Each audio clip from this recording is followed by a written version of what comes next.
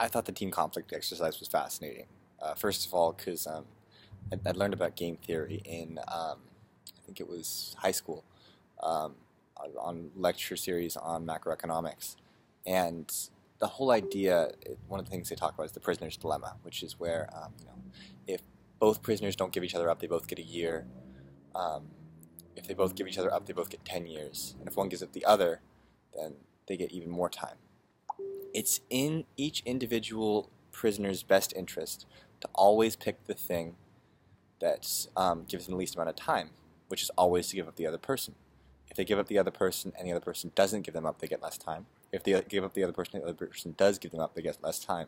So you'll always reach an equilibrium. And in this context, they were talking about something else, but it was applied to stock markets because what they kind of figured out was that companies would do the same thing. They would push down the prices until they reached an equilibrium at which it wasn't the best for all the companies, but the companies had to drive down the prices in order to beat out the competition.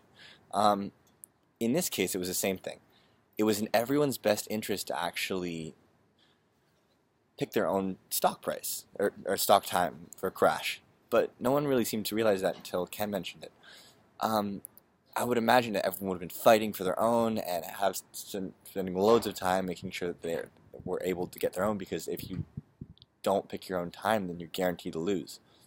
It's always in your best interest to actually say, this is going to be the best time, even if you think you're wrong, because there's a chance that you're not and that you'll win that $1,000 discount.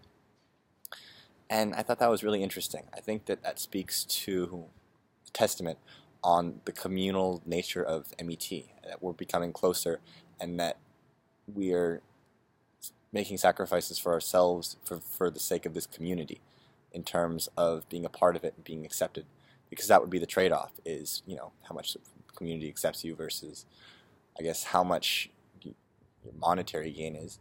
And I think that says a lot.